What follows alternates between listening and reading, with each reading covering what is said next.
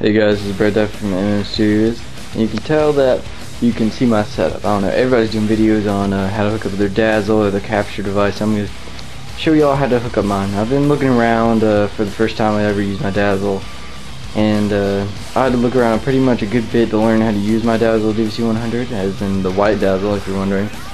So I'm going to show you how to hook it up. You can tell I have my USB input into my computer right now.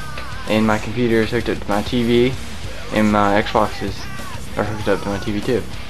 So I'll show you how to do back there. Make sure all your CDs are already installed onto your computer. Make sure you do that first. Then you come back here, guys, and all you do is make sure your AV cable comes with your Xbox 360. And if you have a Slim, it will not look like this, I'm pretty sure.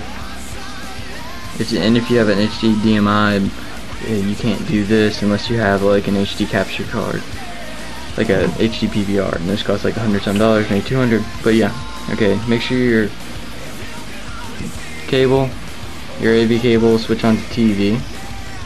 And then just put it straight back in your Xbox. Make sure your Dazzle, you have all the original input video cables into your Dazzle, the yellow, red, and white. Make sure all you have to do is match up the color, and if your Dazzle is all working, I'll have that green light on. Then all you need to do is hook up your HD colors, HD cable input cables that come with the same cord. Your AV cable should all be in one. See, you can tell it just splits off into two different cords, one into your Dazzle and one into your HD TV, or HD inputs. And this works as your splitter, guys, so you don't need splitters, don't worry about any of that. So you can tell there's red, green, and blue. And just make sure this is plugged into your TV all dandy. And all you need to do is hook all that up, make sure your Dazzle is installed, and I'll meet you on my computer. Hey guys, it's BJ Halo here, or Fred Duffy, whatever you want to call me. I'm on my computer now, as you can see, and I'm just going to teach you a few little tricks with instant DVD recorder or whatever you use with your Dazzle or capture device. Make sure you have it open and it's connected with your Dazzle or any of your capture devices, your white Dazzle, your black, your red maybe, it doesn't really matter. Just make sure it's all nice and dandy. If you're following me with the instant DVD recorder and with the Dazzle DVC100 with the white Dazzle, it looks whatever. Everything's plugged up from the first part I showed you, and you should have your screen working with you with your Xbox. And of course, I know for a fact you do not want to play off this screen because it's slow. It's like a half a second late after you do something, if you move your controller, stuff like that.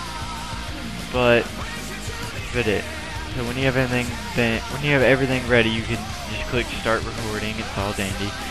But y'all are probably worried about the splitter problem with the split video.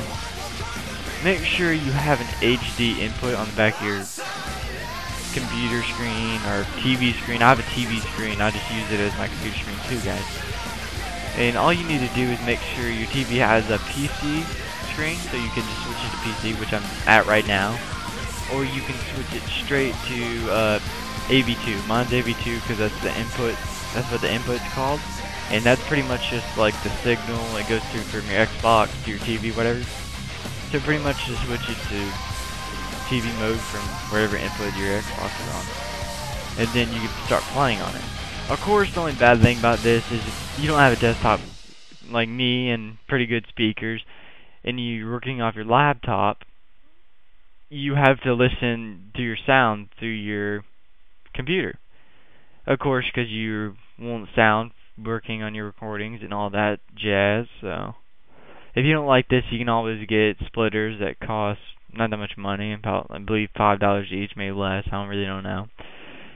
And that's pretty much it. And I'll teach you how to record. I'll record a little bit for y'all. Here, most people keep this to 10 minutes because that's the recording max time for YouTube.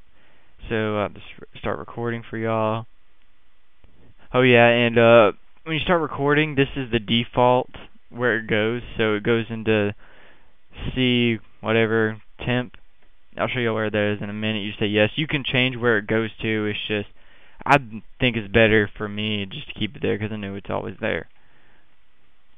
You start recording, and then you can see the recording time and all this, and start recording. You just play Halo Reach. I always play Halo Reach, and record a little bit for y'all. And as y'all can see, I know you probably don't want to watch me sit here and start recording a little bit, but so I'll have a little recording clip to play with y'all with. Or play with y'all, that sounds really bad, but here we go. Recording a little bit. Halo Reach is being real slow. There we go, come on, don't want to watch you. There we go. Okay, there we go, guys. I think that's good enough. I'll just stop it right here. Just press stop recording. Might take a little minute. Then it'll say, done, your disc is ready. You can play, do blah, blah, blah, blah. Don't click start over unless you messed up on it and you want to start over. Just click exit. And then if it's on the, if you made it so it's saved to a different area, go to that area. Or if you made it default, all you need to do is keep the C:/ whatever that's called, and type in temp. Press enter. Then you should see this folder right here. Double click on it, and then make sure you click this right here, VTS_0101.vob, and always put it into a folder. Maybe just name it video test. I guess if you're testing it for the first time, I don't care what you name it, and just drag and drop it to wherever you want it to be. Make sure if you're filming more than one thing a day, you always rename it, or if you don't,